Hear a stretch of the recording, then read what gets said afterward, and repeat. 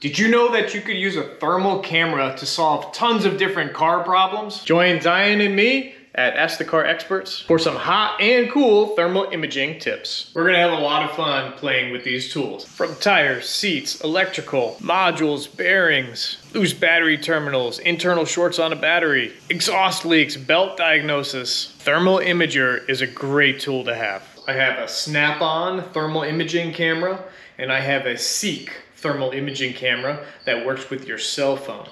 This is a very expensive tool. This is a less expensive tool. There's so many great ways to use a thermal imager. Zion says, like the video, it really helps us out. Here's a picture of Zion. Look like a bear.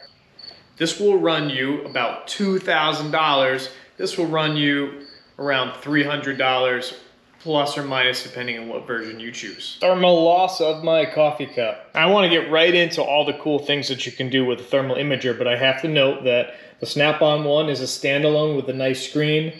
With the Seek, you need a cell phone, either Android or Apple. You can get ones with different USB adapters. The USB adapter does not come with the Seek unit. That comes in this little nice case. But this, you plug into your phone and your phone becomes a thermal imager. So here's the difference between the two. This is the Seek thermal imager. It does a fantastic job. Hey Zion. So if you had a leak in your tire, it would show up as a colder section right there. So that blue dot is a leak in this tire. So you can use this for tire leak diagnosis. So this is the same leak using the Seek. It actually stands out even more than the Snap-on. Really does a great job in diagnosing a tire leak. Now I gotta plug the tire. Who would have thought you could use a thermal imager to find an air leak in your tire?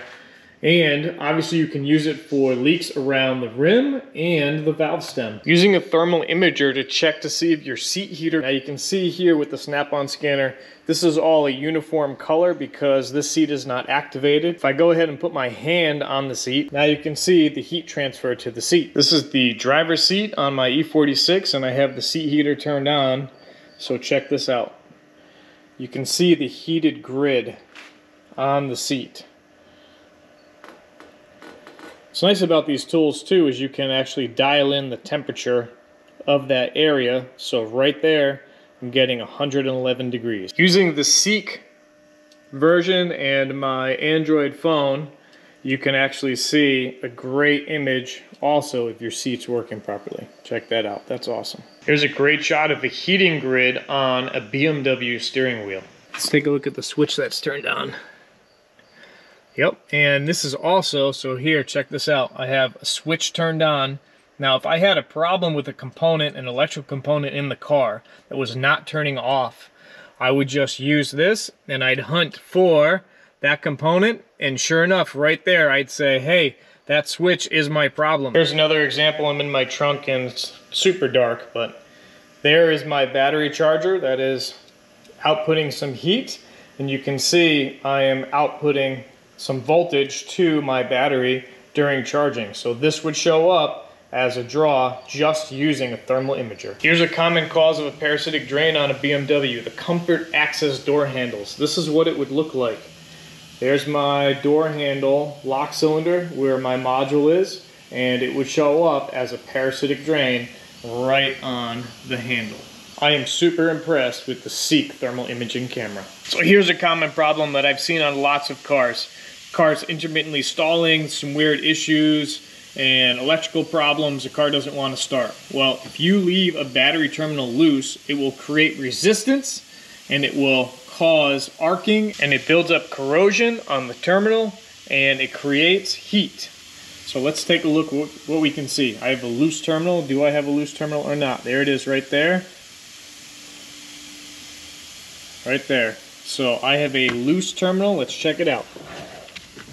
Oh, look at that. So that's while your vehicle is running, arcing and creating heat. And that could be the cause of my stalling, or hard start condition. This also proves that my battery does not have an internal short because it's nice and cool. Here's a picture of a battery internal short. I'm gonna have a video about relays and how they work, but check this out. I have a 9-volt battery attached to one relay and I have another relay that's sitting there. I can actually check electrical components. You can see the voltage transfer across my leads right on the thermal imager. So you can test your relays this way. If you're questioning whether your defrost grid on your car is working properly, you can use a thermal imager very easily to see the whole big picture if your defrost grid has a problem. Thermal image of the rear heating grid when activated.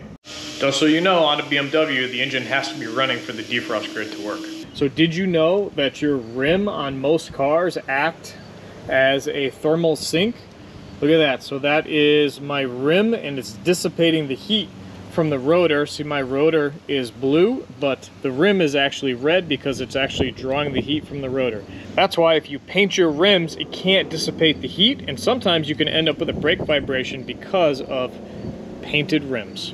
I just took a quick drive and let's take a look at the difference. So you can see the rim is dissipating the heat, but now you can actually see the rotor is nice and hot. You can see the caliper, and the best thing to do is compare from one to the other to make sure that the heat dissipation is uniform. What's nice with this camera also is it does give you the hottest temperature right at the top corner. Here's some tire diagnosis. So here's my tire right here, and you can see I have a hot spot right in the center of the tire. It could be caused from a shifted belt or overinflation. Check this out. You can check for exhaust leaks. So you can see right here we have hotter temperature, so it shows up much brighter, and that would be your exhaust leak on your exhaust manifold. You need a thermal imager in your toolbox. It's so awesome that you can just use something as simple as a difference in temperature on surfaces to diagnose some crazy problems. Thanks for watching. I hope you found this helpful. Please subscribe to Ask the Car Experts YouTube channel. Remember to smash that like, and a lot more to come.